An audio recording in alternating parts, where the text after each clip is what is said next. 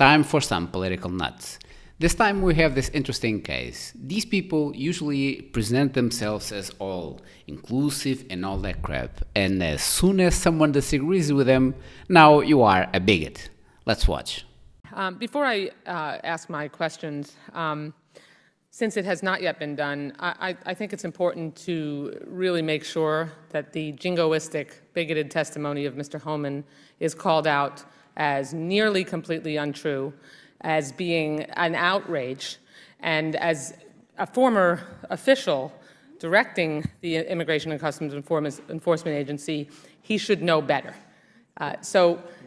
Making sure that I am... Mr. Chairman. No, this is my 5 minutes. Well, what did I say was inaccurate? Excuse me. Okay, I'm not asking a question. Okay, the gentlelady is recognized for 5 minutes. She's made her point, and I will try to resolve any other issues at the end of her questioning. Okay. Thank you. So I just think it's important that it's not accepted as accurate testimony. Mr. Holman, is there a crisis on the border? Of course. And has there been a crisis there for a long time? Yes. I just want to get, because your testimony was at the broader issue, and this is critically important, but we also have a broader issue there. We got unbelievable numbers we've seen on the border with apprehensions and everything else, right?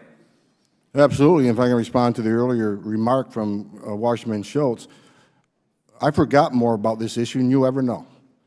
So if you say my testimony is inaccurate, it's wrong. Everything I said here is accurate. Bottom line. If you want to go toe-to-toe, I'm here. I'm here in my own time to speak to the American people about what's false and what's fact. I'm sure happy to go toe-to-toe with you, Mr. Homan. Well, happy I'm to do here. that any day. But you got to let me respond to your question rather than dropping a bomb and running away. It was my time. So there is a crisis on the border. And it's not going to go away if we keep enticing more and more. If we want to abolish ICE, we want to give away college education and driver's licenses and free medical care and reward illegal behavior, you're never going to solve the immigration crisis on the border. It's not going to happen. Probably doesn't help them when certain members of Congress criticize the agents down there trying to do their job. Probably doesn't help when you have pictures put on websites that talk about cages when, in fact, the picture was from the Obama administration. Probably doesn't help when you say the crisis is faked, contrived, and manufactured, and hold off spending the $4.6 billion we needed to actually deal with a crisis that got much worse. Probably doesn't help with all those factors either, does it? No, sir. Probably doesn't help that you got cities declaring themselves sanctuaries. That probably doesn't help with the situation either. And it doesn't help to have a missed message that all of a sudden deferred action is going away, that all of a sudden prosecutor discretion is going away for this policy change. I myself have approved many requests for stays of removal for medical issues. ICE doesn't put their heart on a shelf when they wear the badge and gun, and all of a sudden don't care about humanity. It's ridiculous. It's a ridiculous false narrative, and I'm going to be here to the day I die to defend the men and women of the Border Patrol and ICE who put it on the line every day for this country. A quick question that I want to try to, or statement and then some clarification. It is my observation that when DHS rolled this policy change, for lack of a better term, until I get to the second panel to ask USCIS, when they rolled it out, it is my view that it was not rolled out the way it should be rolled out, right? It should have been rolled out a different way. And we'll see what that looks like in the next panel. If one thought that ICE was the best place to deal with deferred action, it would seem to me that the debate then is whether, the question here is where it should be. Should it be USCIS or should it be at ICE? And that if you were going to accept that premise, then what should have been done was much clearer notice given and a different kind of transition. Like, let's just assume for a minute ICE is the best place for it. Then a letter should have gone out, or a phone call, or reach out and say, hey, no issue, you're going to keep getting health treatment, we're changing processes, this is the way ICE is now going to handle it, and so forth and so forth. So I think I'd like to just stipulate that that's my view, that if you're transitioning the way you previously handled something, then you need to have something like that. We'll ask the second panel about that. Having said that, I am interested in continuing to learn where it should exist. We'll hear from USCIS in a minute. But I want to understand, Mr. Homan, on that question, we'll come to this other stuff in a minute, with respect to ICE and why you think it's the best place. Can you speak to the question at hand here about, I think, the fear of somebody's here, they're in a tough situation, and you're saying, okay, we're getting shoved into a pipeline for expedited removal, and then hoping there might be a question of discretion. Well, and can you kind of walk through how that might work in ICE? Let's be clear in my testimony. What I've said is, As a law enforcement officer, prosecutorial discretion needs to be in the hands of those who have statutory authority over those laws. It is a case-by-case determination. Right. Once you carve out a whole class of people you want prosecutorial discretion, it's no longer prosecutorial discretion based on case-by-case. Now, we have talked about states. That's what ICE currently do. They give stage removal. Mr. Marino, what he says, I'm not disagreeing with him. Is ICE prepared to make other decisions that CIS is making? That's a question for ICE in the next panel. Right. What I've talked about is ICE needs to have the authority of prosecutorial discretion, and that's a legal issue. And I think those decisions, no other agencies to say, well, ICE can't remove that person. That needs to be ICE prosecutorial discretion, or you shouldn't put them in proceedings. That needs to be ICE's decision. Now, are they prepared to do that? Because they normally don't. You have to ask the next panel that. So I'm not lying on my testimony. I'm speaking to my 30 years of doing this and what I think prosecutorial discretion means.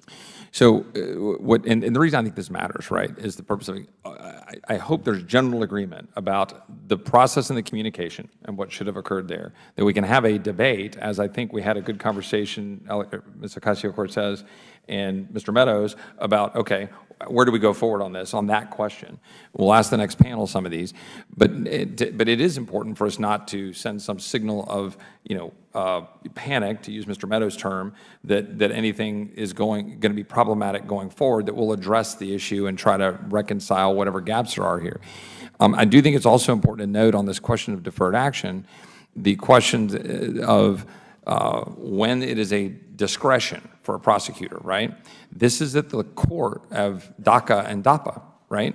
We had this litigation in DAPA.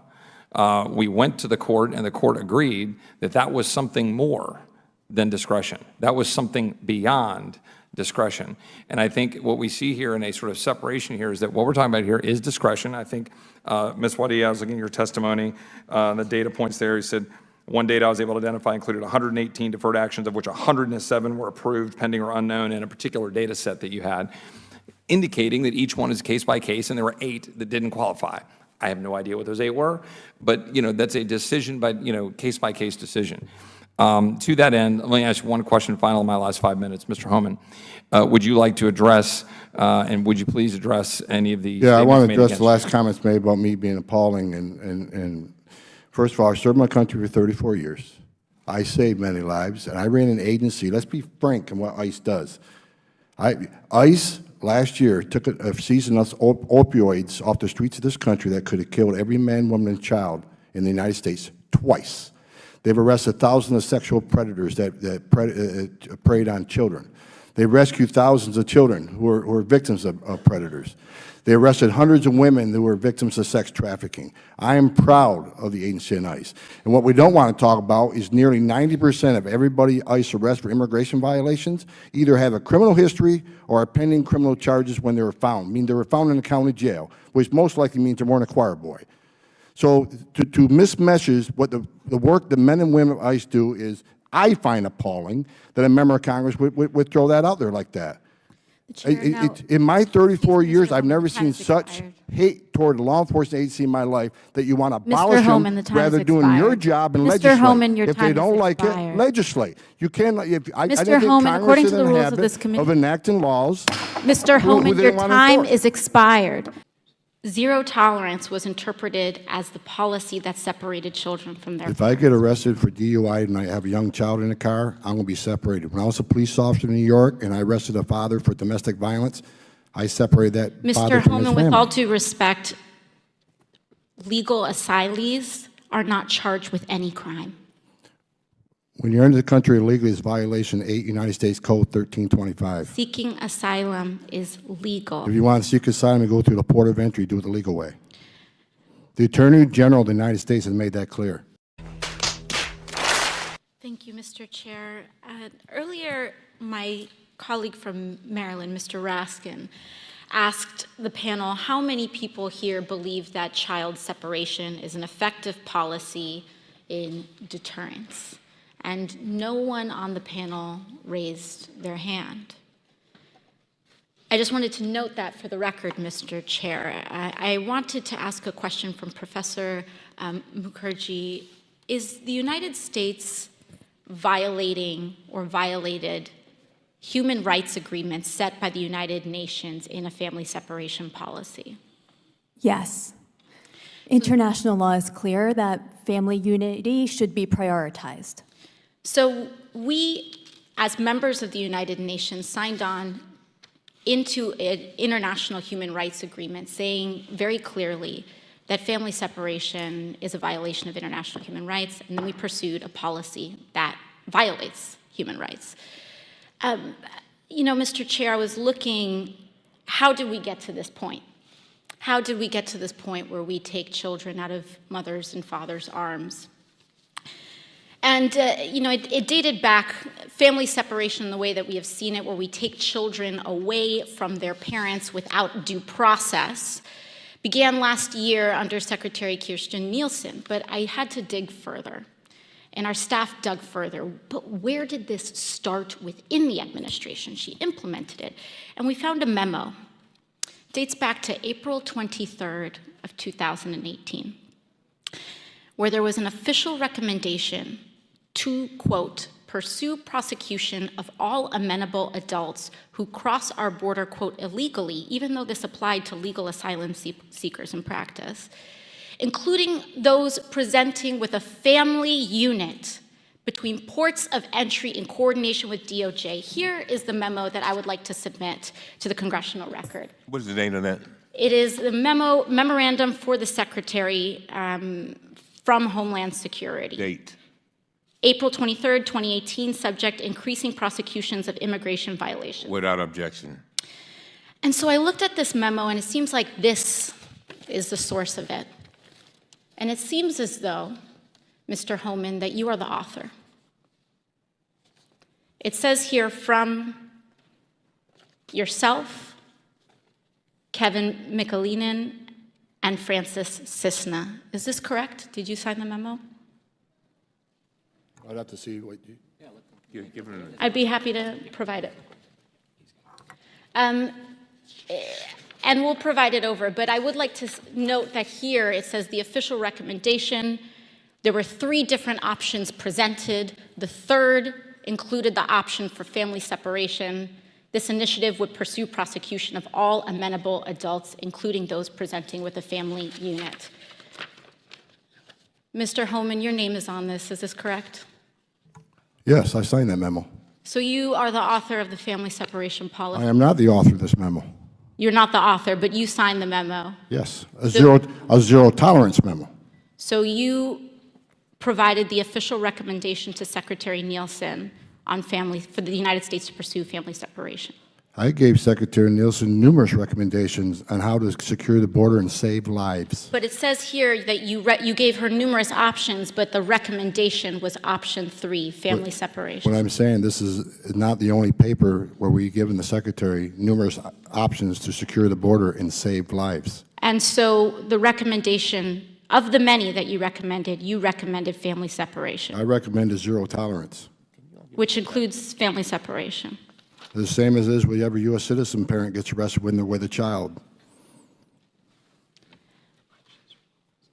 Zero tolerance was interpreted as the policy that separated children from their parents. If I get arrested for DUI and I have a young child in the car, I'm going to be separated. When I was a police officer in New York and I arrested a father for domestic violence, I separated that father from his family. Mr. Holman, with all due respect, legal asylees are not charged with any crime. When you're into the country illegally, it's violation 8 United States Code 1325. Seeking asylum is legal. If you want to seek asylum and go through the port of entry, do it the legal way. The Attorney General of the United States has made that clear. Okay. I hope you enjoyed this video. Remember to subscribe and click that notification bell so you'll know when I make more videos like this. Peace.